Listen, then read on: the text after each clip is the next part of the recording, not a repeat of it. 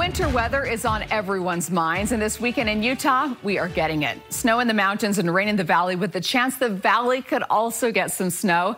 News specialist Alex Cabrero is once again out in it all, joining us live downtown. Alex, how does it look? Debbie, you know, it's still raining here in downtown Salt Lake City. It's been going pretty solid now for the past hour and a half or so. It's also been going on off and on all day long, but the past 90 minutes, it has been raining pretty steadily out here in downtown Salt Lake City. Of course, in the mountains, it is a completely different story. So we went up Big Cottonwood Canyon, and you know, it's a good thing we brought our winter gloves.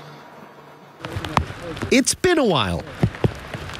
And because it has, all this snow felt new again. So much fun. Yeah, we absolutely love it. The Colarusso family heard snow might be possible today, so when they checked the weather this morning and saw it was snowing up Big Cottonwood Canyon, they knew Silver Lake would be a great place to visit. There's something about the snow. It means, you know, the holidays are coming. And so as we were walking around the lake, you know, the kids started singing Christmas carols. The snow sure helped to make it feel like Christmas. And since their son will soon be away on his religious mission, seeing Utah snow before he leaves was important to him. I love in school, you know, I'd look out the window, I'm like, it's snowing. I'd be so happy to walk home when all the other kids would get in cars because it's the best type of weather there is. Everyone who was up here today to see the snow and take pictures of it all probably agree. That first snowfall just feels special. I don't know. I think it's just really romantic in a way.